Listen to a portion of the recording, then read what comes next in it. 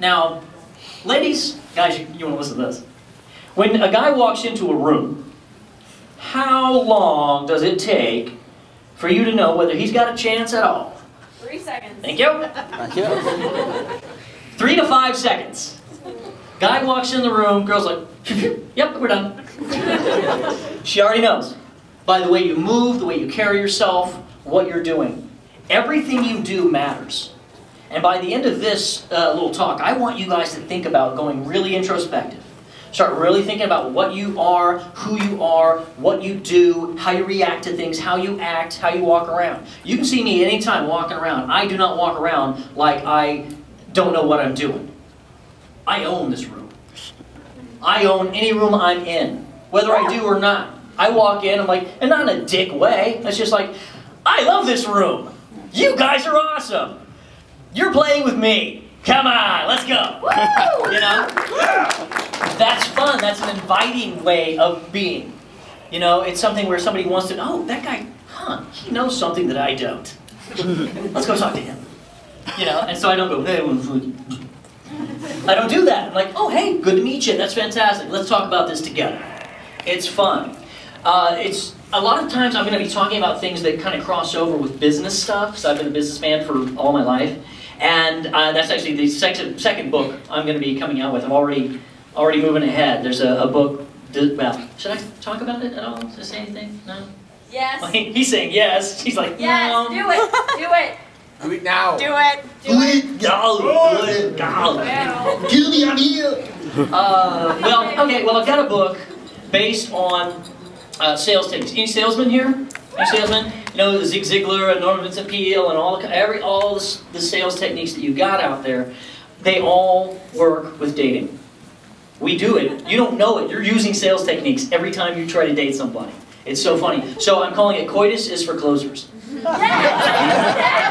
Do it! Thank you. So I'll be talking about some things like the takeaway. You know the takeaway. That's the best thing ever. You've got to be in a constant state of the takeaway. And what that means is, if you're doing a deal, well, see, I did real estate for years, so I'm doing a real estate deal, and you're sitting there at the table, and somebody wants to do a deal with you. The first person, if you can walk away from that table and not care if you make that deal, there's no desperation, there's no need. You're just like, yeah, I want to be here because it's cool, I'll make this deal. Oh, you don't want to make the deal? No problem. Quite right. This person over here is going, but wait, I want to... And that's a place of power. That's a place of solid, you know, very, very cool place to be. And the same thing with dating. If you come across as needy or desperate, ladies, it has an odor, does it not? Yeah, it does. You can smell desperation. Yes. And it does not smell good. It smells like Anime Fan.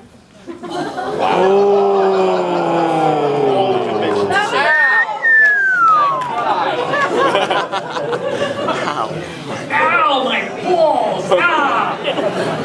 For real though, that was a joke. That's alright, no, but I tell you, it does smell like con funk.